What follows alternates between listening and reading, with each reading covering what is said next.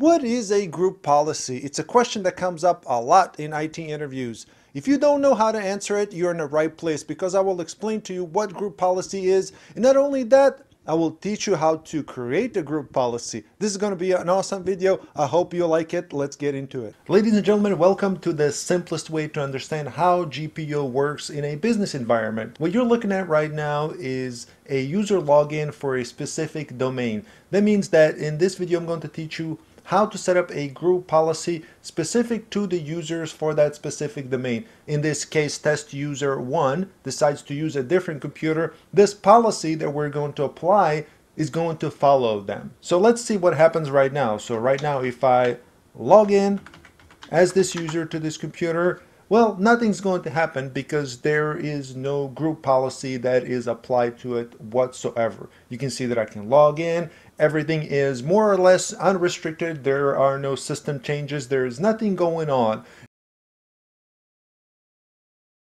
The way I'm going to explain this is by opening up Active Directory. So on our server, or if you have admin tools installed on your computer and you have access to Active Directory, you're going to open up Active Directory users and computers.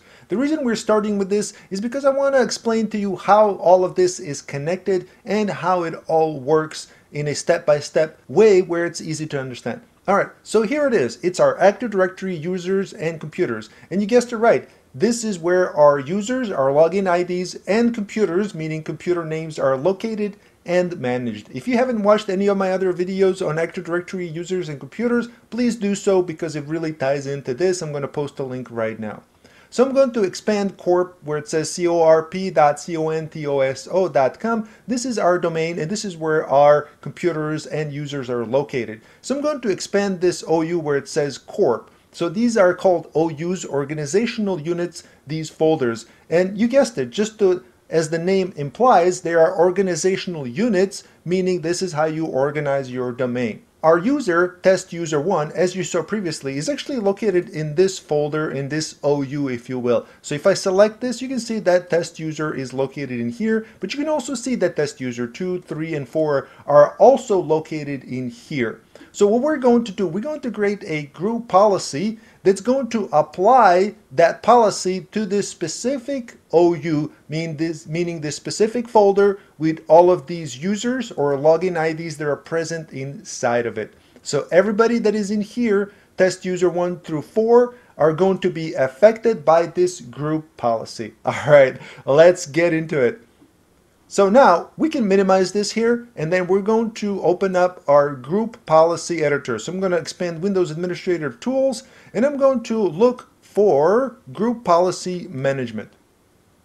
All right. So as you've noticed here, group policy management has the same name as our domain, which is great because this is where we are going to make these changes. So I'm going to expand this here, and then I'm going to expand our domains because, again, we're making changes to our domain, and I'm going to expand this again. So this is kind of similar to the OUs that you see in the Active Directories, the way it's structured.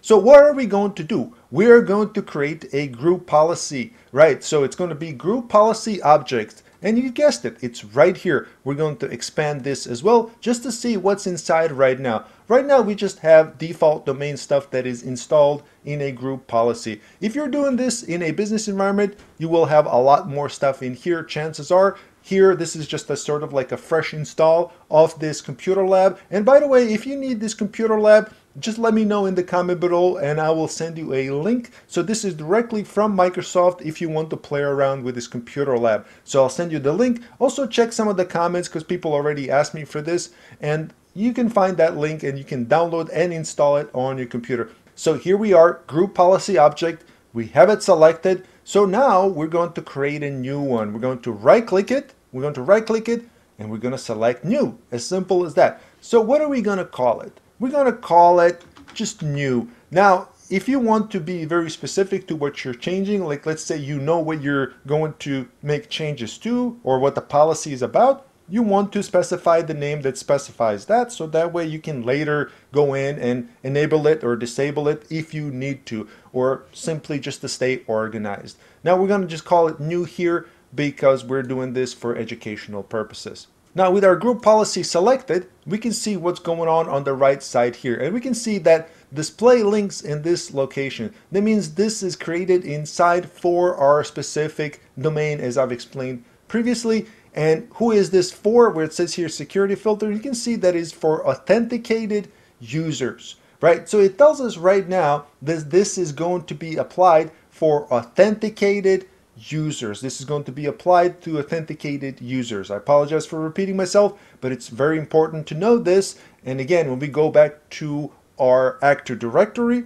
all of these users, test user 1 through 4, are logging into computer by authenticating, meaning that they provide a login ID and password. So this is going to be applied to authenticated users. So I'm going to leave it at that. Of course, you can modify this in an advanced version of GPO if you want to.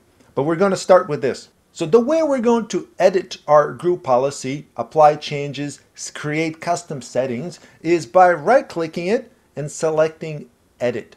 So what you're looking at is called Group Policy Management Editor.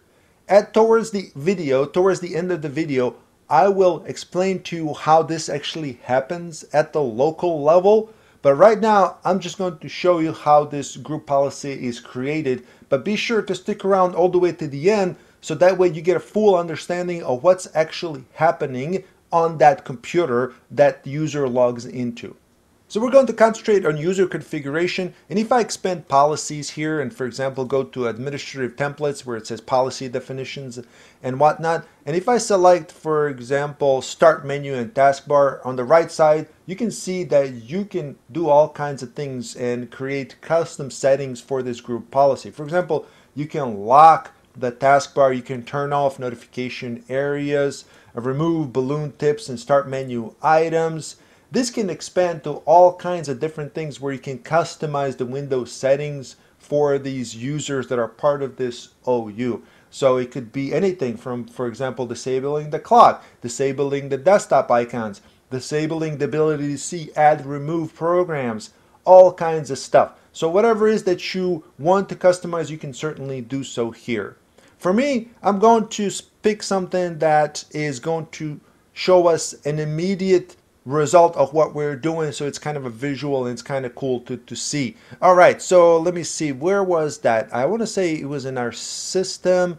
Yeah, it was under logon. So what I'm going to do is actually run a program after a user logs in. So I'm going to select this here. So this is, if you want to play around with this, this is under system folder, logon, and I'm going to select run these programs at user logon. So whenever the user logs in, it's going to run these programs. And I'm going to open it up. This is where we make our customization here. And it says here, if you enable this policy settings, you can specify which programs can run at the time user logs onto this computer that has this policy applied.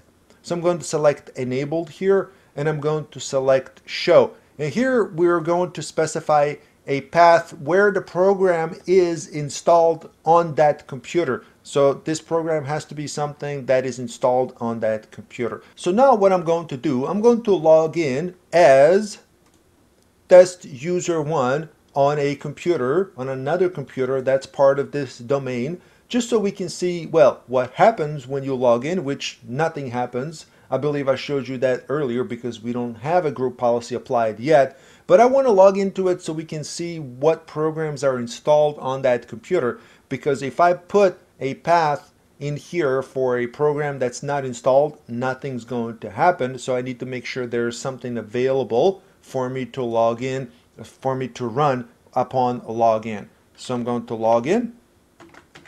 By the way, these are all fictional users. I have to say this as part of YouTube's privacy policy. No real identification, no personal information is being shown in this video. Everything is for educational purposes only, as we are logging in as test user 1. All right, I have to say that because YouTube's policy is very strict on this, and I do not want them to block this video because, again, it's for educational purposes. All right, so yeah, nothing happens, right? But I'm going to just look for a program that I can automatically launch. So what would be something that might be useful, especially if you have a home page, for example, set up for a business? Maybe we can just launch something that comes automatically installed with Windows, and that will be Microsoft Edge. This could be anything, but I'm going to right click this Microsoft Edge icon, and I'm going to go to its properties. And the reason I'm going to look at properties of this is just so I can find the path path where Microsoft Edge is installed. And if I look at the target here, we can see that it's C program files x86, Microsoft Edge application, and then its executable is called msedge.exe. You can also see it here where it says start in, or if I select open file location, you can see where the path is, installation for Microsoft Edge. So we're just going to do that here. All right. I'm going to log off as the test user. I'm going to sign out. All right. I'm going to minimize this here. Now let me see. I think I remember what the path is. I'm just going to type in C /program files space in parentheses x86 close parentheses /Windows. No, I think it was Microsoft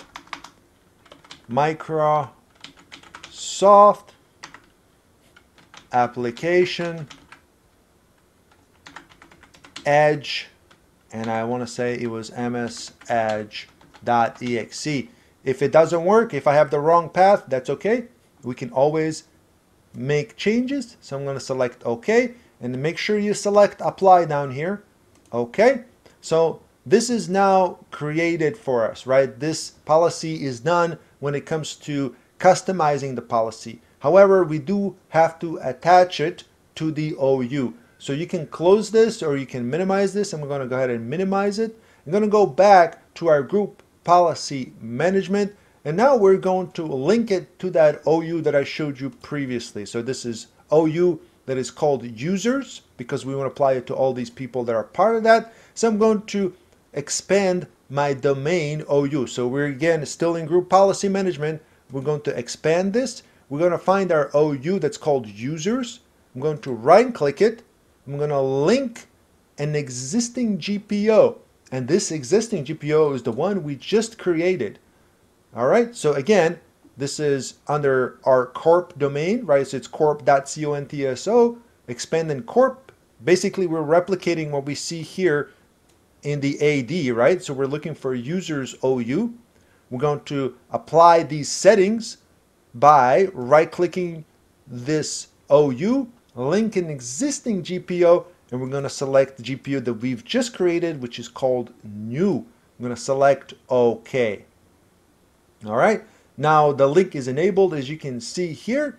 Now I'm going to go back here to our group policy that we've just created. I'm just going to do something real quick. I'm going to select settings here because I wanted to generate the report that we have made these changes just to make sure that this is applied and replicated. So I'm just going to select here administrator templates, and you can see that we've set up a system logon, and here it is. We can see the changes that we've made. All right, so we're technically done with this part of it here. Now, when I log in as test user, Microsoft Edge should launch automatically, given that I have the right path. Sometimes I don't have a good short-term memory, but I think I got it this time. You know, sometimes they say, fish don't have good memory. You know, maybe sometimes my brain acts like a fish. So let's see. It's coming. These are virtual machines, by the way. Again, if you need the link to the lab that you want to install on your own machine, I'll gladly send you that as well. All right, let's see if anything happens. Yeah, it doesn't look like it's happening. Let me just double check. Maybe it is. Maybe I'm just impatient. Impatient? Impatient. All right. I'm not patient enough. Let me look at the properties here. All right. C program files Microsoft Edge application, not application Edge. So I got that backwards. That's okay. It's okay to make mistakes. See, I need to swap these two. Oops. Whoopsie. So I need to swap here application and Edge. It's okay. I'm going to right click our group policy. I'm going to edit, and I'm going to go back to our policies. All right. I'm going to make the change. It was Windows admin templates, and it was under system, and it was under logon, and it was under run these programs at user logon. And one way to actually quickly find these, as long as you have the state as enabled, you can actually quickly find these. So it's a good way to actually, it's a good thing that this actually happened here. And I promise you it wasn't intentional at all, but it's a good thing if I just select all settings. So on the left side here, instead of having to search through all of these, I can just select all settings, and I can just select the state, and we can see that the one that we've just made changes to shows up as enabled while the other ones are not configured. So I can quickly find this here, and I'm going to double click this here. I'm going to edit our folder. I'm going to edit our program path. All right, so this is supposed to be Edge, and then application. All right, MS Edge. All right, apply. Okay, go back to our computer here, and I'm going to sign out, and we're going to log back in, and then it should work just fine. And if it doesn't, we're going to do GP update, which is going to apply the policy locally, but you know, it should work just fine without having us to do it. Sometimes you have to reboot the computers. Some businesses are set up so the group policy doesn't necessarily apply or replicate across the domain until like a certain periods, like intervals. For example, every 90 minutes, which is every 3 hours or so. But you can run a GP update on those computers if you want that policy to apply immediately, which is useful, you know. All right, so it's logging in now, and come on, Microsoft Edge, you can do it. Come on, do it. There it is. All right, it launched Microsoft Edge as we've told it. And that's same thing is going to happen for all the other people that are part of that OU. All right, and let me prove it to you. So I'm going to log out test user 1. So this is test user 1. And again, let me show you here in AD, all of this applied in AD. All of these group policy settings are applied in AD for everybody that's part of this organizational unit. So test user 2, 3, or 4. So let's try one of these other ones.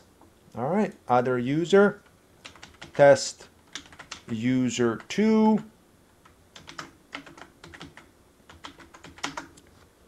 All right, and here it comes. So this is that window where I've never logged in as this user on this computer. So this is a perfect way to actually showcase to you that it's not like a, it's not a trick that I'm doing, is what I'm trying to say. This is happening in real time. And because you can actually have programs like start automatically if you go to start menu and startup programs. You can do that on the local computer too, but this is all done through the group policy, and this is how it works. And once we log in as test user 2, I will actually show you at the local level what has changed. All right, so it's going to take a little bit longer here because again, it's creating the local profile for a test user 2, so it's going to take a moment here to actually run. You can see the little spinning circle here. There is Edge that came up in the background here. You can see that I've never logged in. Anyways, so that works perfectly fine. And this is how you set up the group policy. Again, let me show you here. I'm going to say local group policy here. This is where actual change happens. Well, I don't have the permission to perform this operation because of the restrictions, but this is where the magic happens. Let me log in as administrator here because I really want to show you here. So this group policy is actually applying these changes at the local level, at the local group policy, which is very similar. Administrator. Again, these are all fictional for educational purposes users. I'm sorry, I have to say this because I had one of my videos blocked because YouTube assumed that those were the real people that I was talking about when it comes to passwords and logins and whatnot. So I'm logged in as admin now, local local group policy. All right, so you can see local group policy here, not to be confused with the policy editor that we were playing around with. This, what we saw previously, was going to be what applies at the local level, which you're looking at here. So the changes we've made on this computer, which is located in here now, which is replicated on this computer, is, so under users, administrative templates. So if we go to system, log on, this is where we are making the change if we're going to make this change on the local level. But if you look at it here, if I double click this here, come on, you can see that it's not enabled here at all, right? It's not configured. That's okay, because all these changes are controlled by that group policy, right? So at the local level, you could do the same thing, but it would only be for this specific computer. What we've done is going to follow the users. It's going to follow the users instead of just being for that one computer. So let's go to where you would normally set up automatically, like launching of the programs. So it's going to be here. It's a hidden folder, but if you type in C program data, oops, it's program data altogether. Program data, and then go to Microsoft, and then go to Windows, and then go to Start menu, Programs, Startup. This is where Edge would normally be, or any other program you want automatically to start. So to prove it to you, I'm going to select New, and I'm going to say Test Document here. I'm going to call it Startup Test.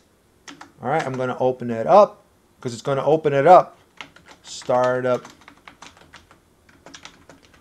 Test.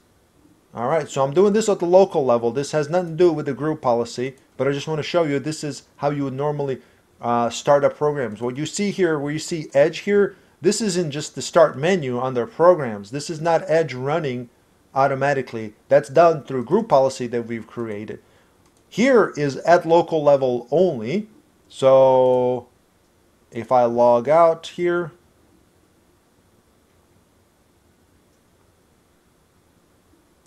all right. Matter of fact, let's log back in as test user 2. Why not? It's going to launch not only Edge, but it's going to open up that notepad that we've just created. But that notepad is only on the local level, but we can set it up so it launches. We can set it up so it launches as part of the group policy, or again, you can make any changes you want, but this is how the group policy works in the nutshell. So this is hopefully an easy way to understand on how this works and how you can even explain it. Let's say you're looking for an IT job and they ask you about the group policy. You can explain it to them now in an easy way of how this happens. All right, it's coming. There is the Edge, and now Notepad should be coming up here as well. But again, it's not part of this. Notepad is not part of our group policy, but you can see this is what happens. All right. I hope you like this video. If you do, please share it with your friends that are into IT. And I appreciate it if you say hello, hi, or thank you in the comment below. And yeah, if you like the video, also like it. Did I already say that? I'm sorry. I always forget about this stuff. I get caught up in trying to teach what's on my mind rather than go through all of these stuff that would benefit me in a way where it would help grow my channel. I always mess that up, but in the end, I don't care, because as long as you all learn something from me, that makes me happy. I don't even care whether people like or try to and I'm just happy that this is helpful to somebody is what I'm trying to say. All of this other stuff is unimportant. I hope you have a wonderful day. Take care. I'll see you next time. Bye bye.